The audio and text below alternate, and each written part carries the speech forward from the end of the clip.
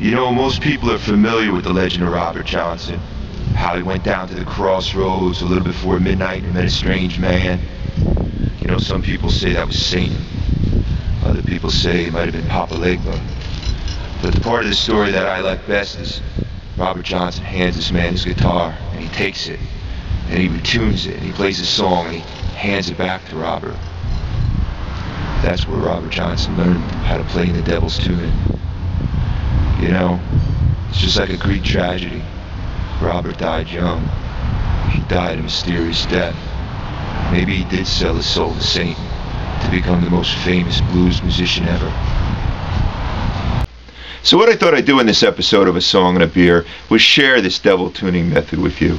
And simply what you're doing is, you're in one tuning, and a couple turns of the keys, you're in another tuning, and the guitar plays totally differently. So if you've been enjoying my CD4, How to Play 3-String Cigar Box Guitar, I think you're going to really enjoy this because it's going to turn the instrument all the way around. So what you're going to need is a 3-string cigar box guitar, tuned low to high, G, D, G, and of course, you're going to need a beer. So first, a little background information. With the guitar tuned G, D, G, if I bar across any fret, it really doesn't play a chord, because by definition, a chord is 3 different tones played at the same time. We only have 2 tones, the 1 and the 5.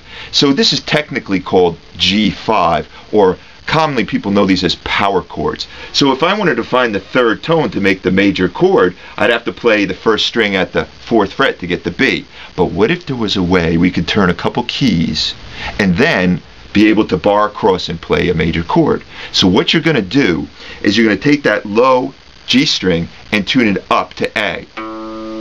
Then the D, the middle string, will stay the same. And then that high G, you're going to tune down to F sharp. So now when you strum the guitar, it has the 3 tones of a D major chord. Ha! Now that's pretty slick. So in the first example, I'm going to play The Wind Cries Mary by Jimi Hendrix. And I'm going to play the chords by simply barring across the frets using the slide. Remember, the note on the 2nd string names the chord.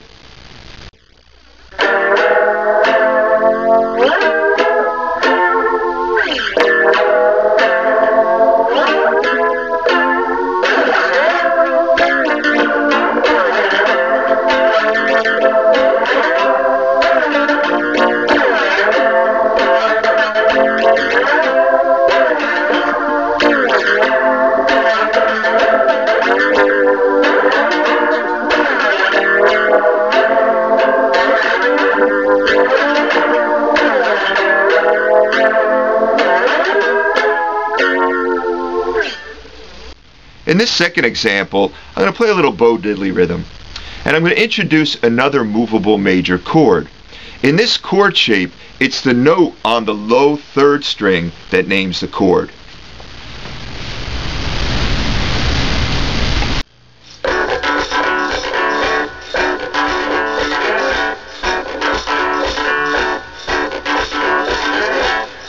Bo Diddley, have you heard?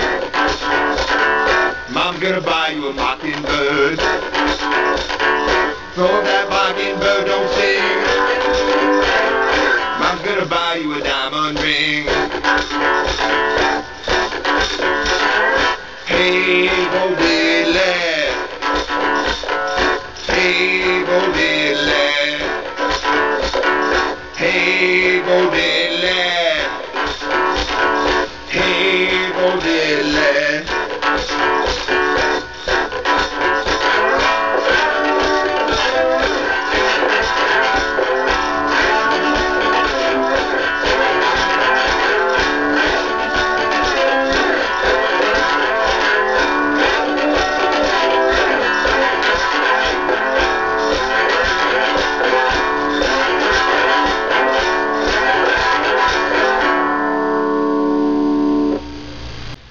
So in the final example, I'm going to play The House of the Rising Sun.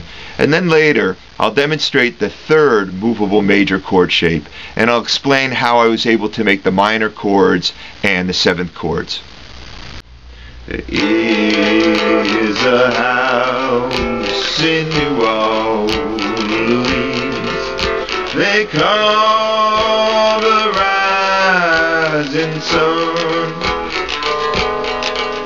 and it's been the ruin of many poor boys, and me, oh God, I'm one.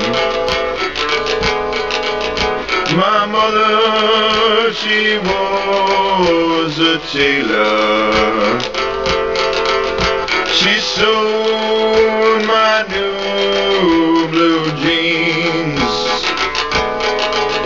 My father, he was a gambling man down in New Orleans. There are three movable major chord shapes. Technically, these shapes are called inversions. These basic chords or triads contain the same notes, but the notes are stacked in a different order, causing the root note to change strings. The root note is the one tone from the major scale that names the chord. This chord shape gets its name from the root note on the second string. Second string, fret 7, is an A note. Due to the fact that we're limited to only 3 strings on a cigar box guitar, an extra note cannot be added to form other types of chords. We have to play partial chords by altering one of the existing notes. The major chord contains tones 1, 3, and 5 from the major scale. To create a seventh chord, flatten the first tone down a whole step. Just move 2 frets lower to get the flat 7 tone.